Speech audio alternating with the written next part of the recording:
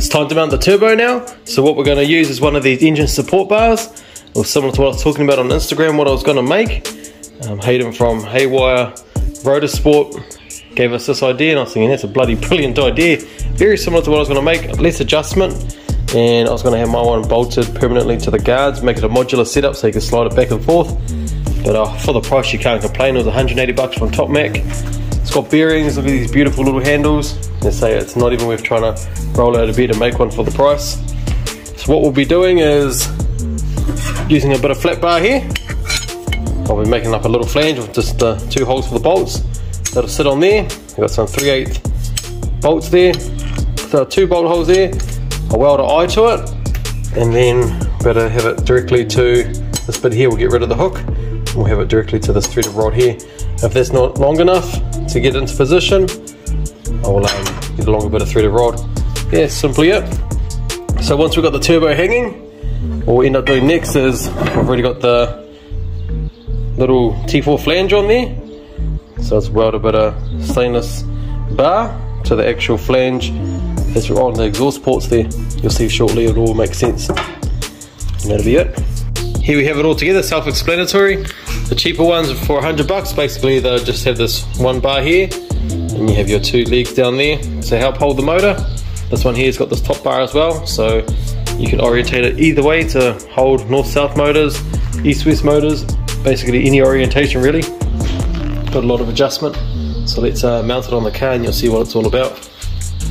Bloody brilliant for the price, right? As I say, you couldn't even build it for that.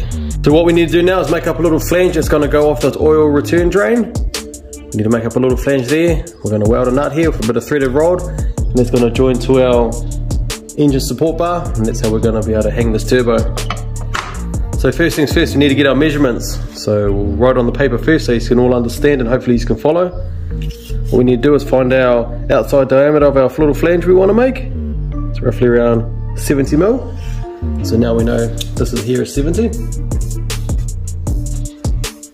mil. We know that this flat bar is 25 mil flat bar, so we'll put our 25 here. Then next up, what we need to find out is our bolt hole centers. So how we do that, you go outside of one bolt hole to the outside of the other one, just like that. It's working out roughly around 51 mil. So now we know this is 51 mil. So let's transfer it over to this piece of metal here. So we know we're 25, so our halfway between there and there, it's going to be half a 25, obviously, so that's 12.5. That's 12.5. Let's run our center line. Hopefully you can see that there. Now we know that it's 70, so let's mark out 70. It's going to be the outside sides of our flange. 70. So now we need to find our center datum point. So we'll half that 70 there, which is going to be 35. 35, that's our halfway point. Now what we need to do is mark out our bolt hole. So real simple now. So we go half of 51, which is going to be 25.5.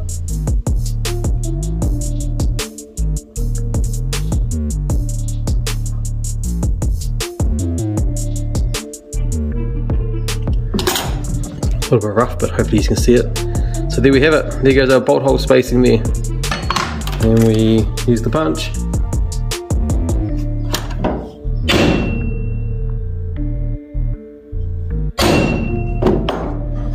And there we have it, and that's how you mark out a simple little flange, or yeah, anything to do with bolt hole spacing. It's it'd be cool if there's something I could show you how to do a PCD, like if you're trying to mark out around a circle, but hopefully we have to cover that somewhere on the car. But yeah, this is just real basic stuff. Yeah, hopefully you could follow that. Here's our engine support bar on the car now, all mounted up. A lot of adjustability, as we can see. Got the rotational way this way. Then we have this one here. Don't think we're going to need it though. And then we'll have our height up and down adjustment through here. So argument's sake, we use this bar just for context.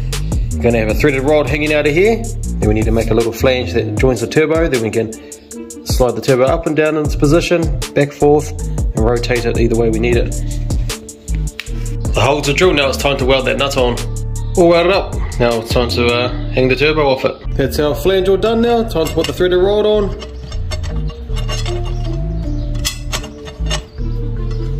Got a little lock nut on there. Now it's time to hang it. Here we have our billet stainless flange from Vinifab. Beautiful piece of kit. It's all been machined out and fits the Schedule 10 2-inch tubing really well. If you look on the back, it's been recessed, so that'll save a lot of warping, so happy as with that. I didn't know that. You might be wondering what that foil is for. It's just for when I tack a bit of this rod on, you know, it doesn't splatter off into the rotor housings. So what we'll be doing is using a bit of this solid stainless bar, then we'll tack it onto here, up towards the collector, the turbo flange, and then once that's all done, unbolt the turbo, and then we link our pipes up to the collector. Simple as that.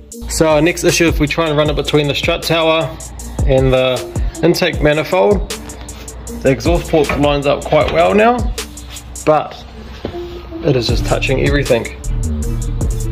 There's basically no room at all. This compressor housing is just way too big.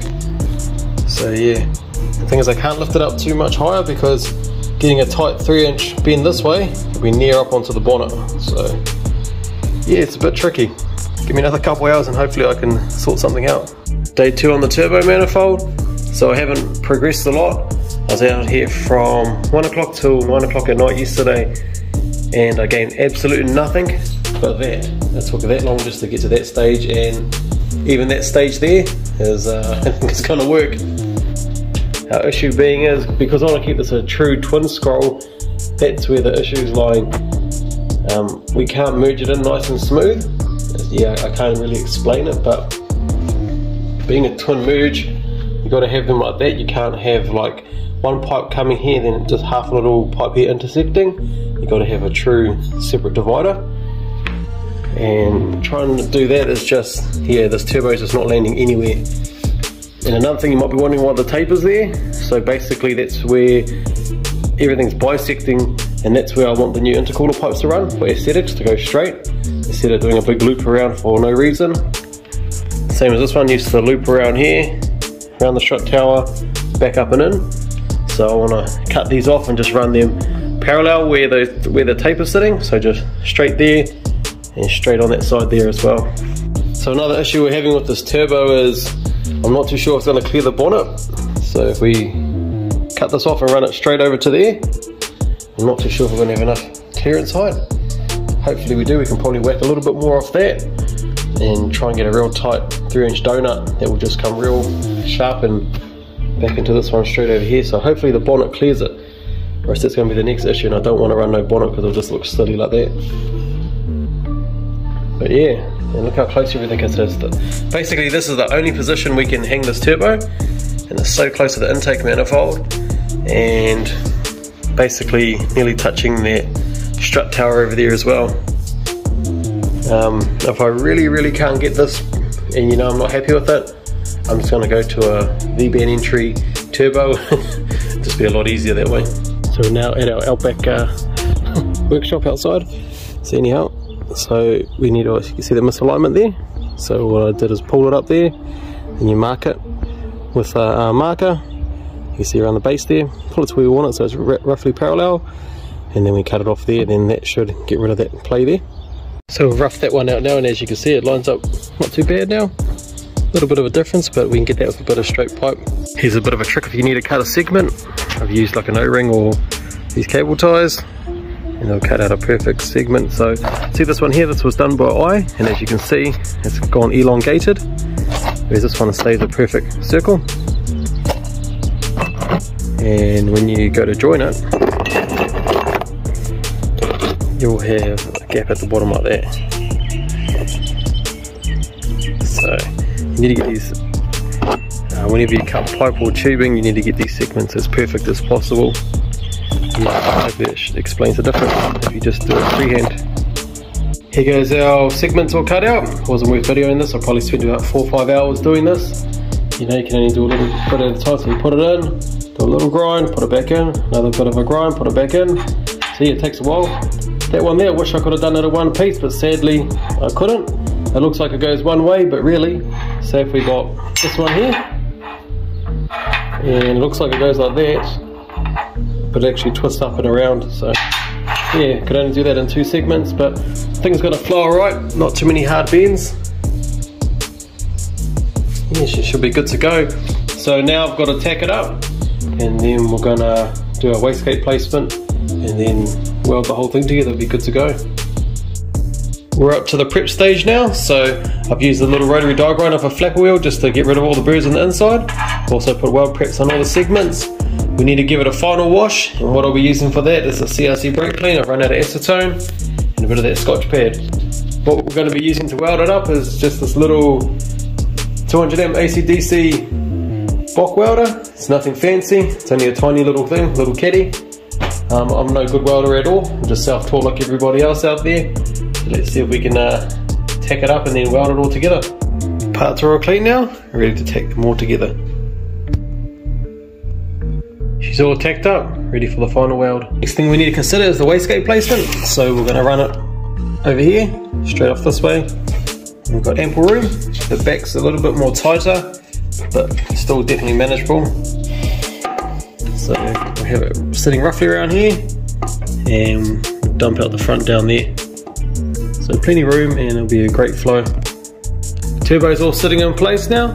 Gutted how close it had to be to the lower intake manifold. What I'll do there to combat the heat, I'll get the turbine housing ceramic coated, possibly the lower intake manifold ceramic coated as well, and might do an inconel shield wrapping around it. I couldn't even put this turbo forward, because if I did, by the time we do a 90-degree bend, it was going to basically sit out the bonnet, and that would look pretty ugly. But yeah, check the clearance out. And it just fits. These Borg Warner compressor housings are just way too big.